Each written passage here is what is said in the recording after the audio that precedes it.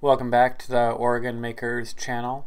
Today we're going to do a tile tabletop, and here's the process of breaking down the legs. It's cherry, started with 8/4.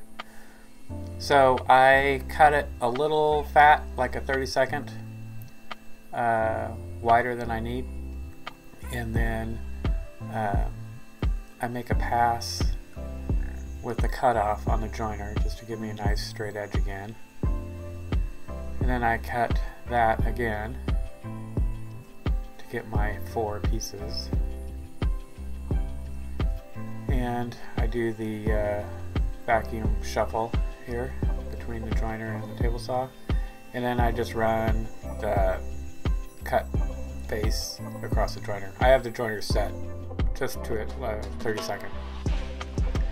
So now I've got all the legs square, and I'm laying out the mortises. So the rails are going to be inset with the mortise and tenon here. And I pretty much really mark out one, and I set up my mortiser to this one. But I do put pencil marks on everything just so I know where I'm at. And I put a little triangle at the top, so they're all oriented. I kind of all keep them in the direction they need to be. And I am fortunate enough to have a mortising machine. I built a lot of Craftsman furniture, like 8 chairs for a dining room, so it's nice to have the mortiser. So I just have a little stop block set up there to kind of give me my width of my mortise, and then I have to put the stop block on the other side to do the other mortise.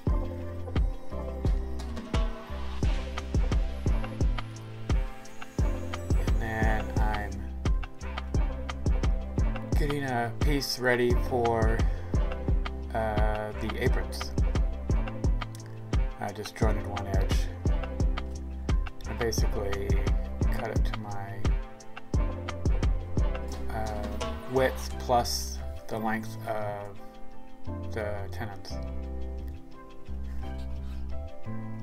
And it's pretty much going to be the same process here, where I rip it down, join it, and rip it again. No, I think this time I probably gave myself enough room to join both edges.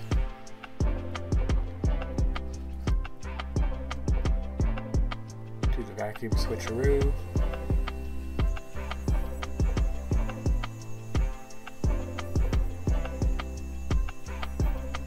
And clean up all the edges. So here's my layout for my tenon. I just did that with a marking gauge. Using a stop block, which is a 1, 2, 3 block, and my miter gauge, and cutting the shoulders and the faces. Stop block wanted to go for a ride. And then I make an adjustment to the blade, just raise it up a little bit, and then doing the cheek cuts here.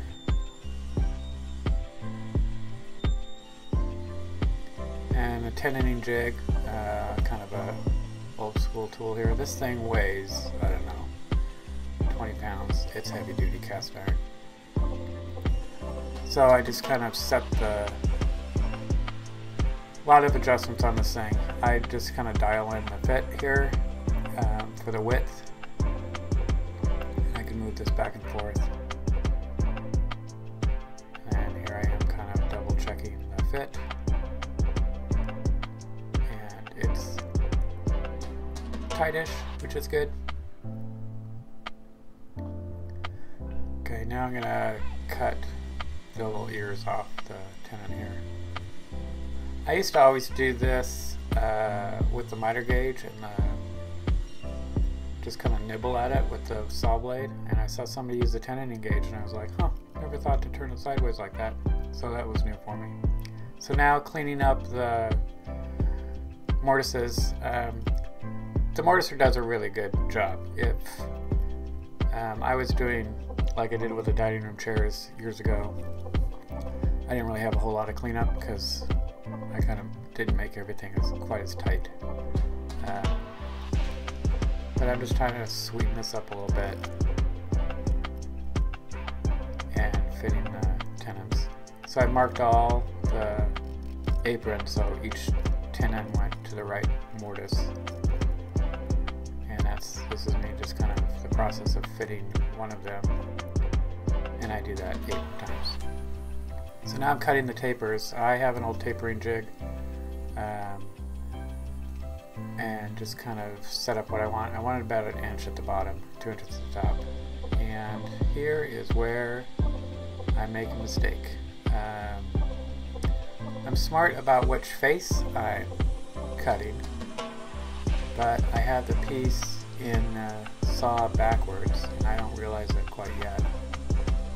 But I'm about to cut right through my mortise.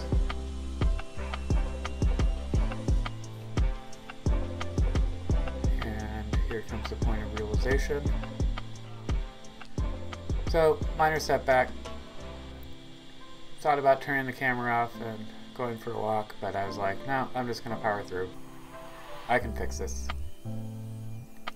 Having the legs being tapered was the only reason I could really fix this. And then do those, the taper a little fat, and then give me enough room to run it through the joiner. So it's important to start your taper 1 inch or so below where the apron meets the leg. That way it's still square there, and you don't have to deal with the taper against the apron, because then it looks like your pieces don't fit. So that's kind of how I set that up. And now is the time to sand. So I'm showing the sanding processes along the way here. This is kind of my first fine furniture build. Future builds I'll probably skip this part because it's not exciting. But I wanted people to know what it takes to build fine furniture versus shop furniture or garden furniture. There's a little bit more of an effort that you put into it. Pretty much 220 is what I'm sanding to here. I really like the wood off of the joiner, but the oil finish likes it a little better if it's sanded. And for some reason I did not film the actual glue up, but here it is. You can see I kind of taped on the shoulders for the glue squeeze out. And I have clamps at the bottom just to make sure that the table is square. So the outer dimension of the table is the same top and bottom. The tapers go to the inside. So now I'm cutting down a sheet of plywood. It's going to be the base for the tile. And getting the apron for the tabletop. Same process as before. Joint, cut, joint some more. Cutting the miters. First time I've used this miter sled. I usually do this on my miter table, but I thought I'd give this a shot. Fitting everything up. So now I'm going to lay out the biscuits.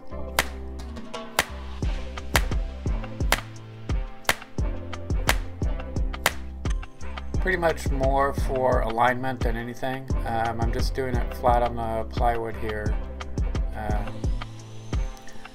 I cut the thickness of the apron to allow for the tile in the plywood. So when the tile is on the plywood, it's going to be level with the apron here. So at the bottom for the plywood, and then halfway through for the miters. And then gluing everything up. So mostly for alignment, a little bit for strength.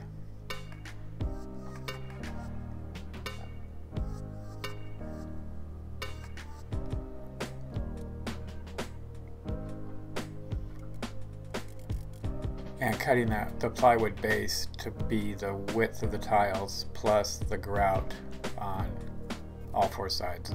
There was a little bit of math involved and second guessing, of course.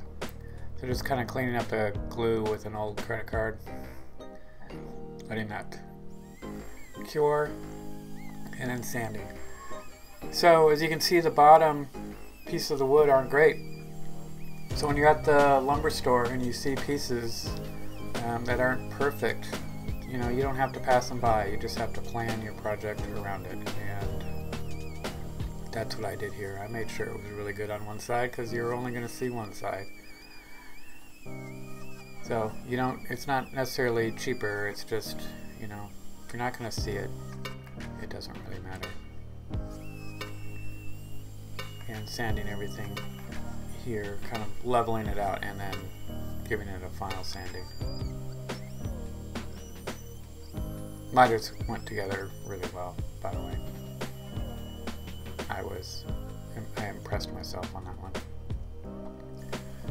And the table. I already sanded all the pieces before I glued it up, but I'm just kind of giving it a final cleanup there, getting rid of my pencil marks and a little of the glue squeeze out, and just kind of giving it a once over.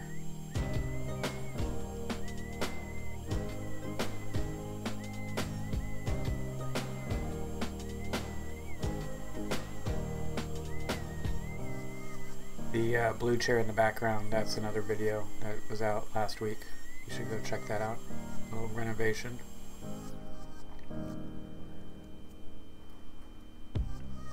And then this is the detail work. This is what makes furniture better. You know, if this was a shop project, I wouldn't be doing this little tiny detail work here. Making sure that all the joints were perfect. And I'm kind of beveling the feet here, so if this table slides across a hardwood floor, it's not going to splinter out. Always a good idea, just a little bit of a bevel, that's all it takes. Alright, hand sanding just to kind of break the edges. This is going to be a side table to my customer's reading chair. And Waco Danish Oil. I love this finish for interior projects. It really looks good on the cherry. It'll allow the cherry to age a nice color. And it's renewable, so if you do scratch it or nick it or something, you can just sand a little bit and put more oil on. And you'll never see the damage. It's awesome. I use this finish pretty much everything interior. And one good coat to start with, and then a couple days later I'll give it another coat, and then if I still have the piece around, which this one I will, about a week later I'll give it another coat, and that should do it. Flipping this over just to get the bottoms there, and then just kind of wipe everything down. You'll know when it won't take any more oil. This took the oil pretty well. I didn't have to like keep pouring it on like I do on some. Giving the top another coat, so the top will definitely get more coats than the base. And wiping it all down. Okay, now time for the tile. I have never done tile before, so this is new to me.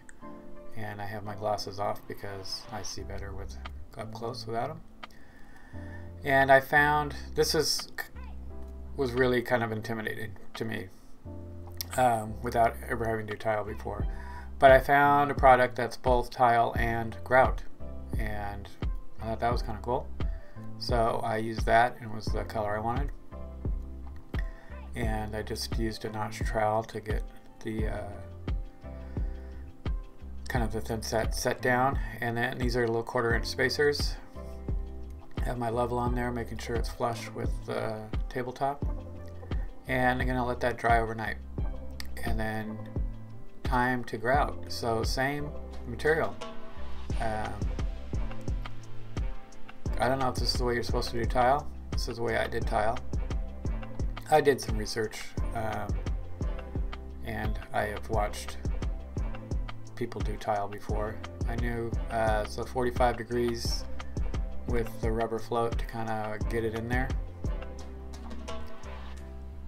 and I just wanted to make sure that my edges to the wood looked really good, and then kind of more of a 90-degree the trowel to the tile to pick it up.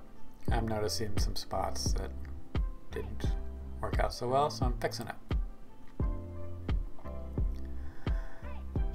Getting the major goop off with the spatula, or not spatula, whatever that thing is called, scraper, doodad. And then I had a bucket of water down here. Use warm water. It makes things a lot easier. It's Ezra in the background, the Bengal cat. Cleaning it up until it's not so goopy anymore. Trying not to touch the grout lines with the towel, but only the sponge. And then the sponge, you can kind of use it to shape the grout a little bit. It's getting the major fuzz off. That's the one horror story, is the hazing on the tile. So my customer made these tiles. It's a crossroads pattern, and it's kind of meaningful for her. She's had some life changes this year, and I think she made the tile to kind of reflect that, and she asked me to build her a table for her new house. So that's the story of the tile. This is how I'm going to attach the top to the base.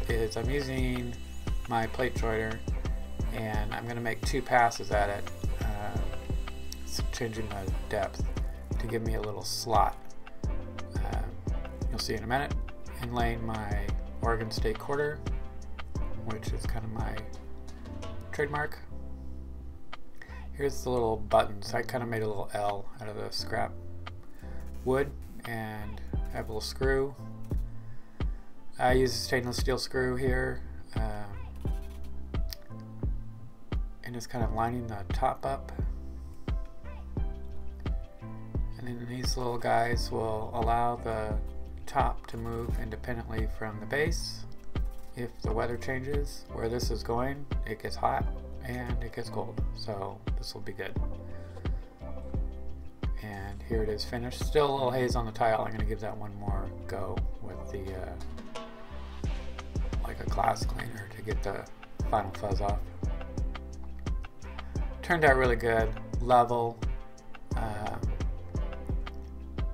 Her coffee cup will be very happy sitting there, and her book.